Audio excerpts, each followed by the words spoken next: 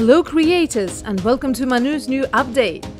Now, MANU supports a save and load feature, and here is how it works. First of all, we create a new storage located in the Project tab.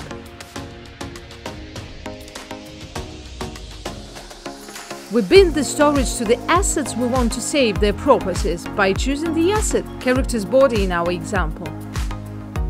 Click on Storage options and add the storage. Now we can create a simple animation that will be triggered when our character steps on the saved image.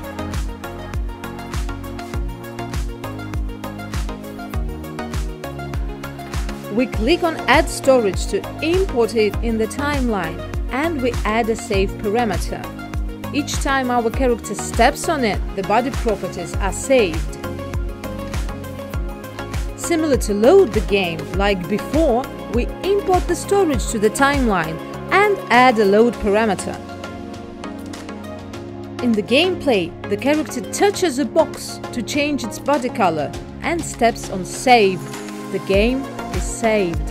When we restart the game, our character has its default color, but once we trigger the load animation, the game loads the storage and changes the color back to the saved one.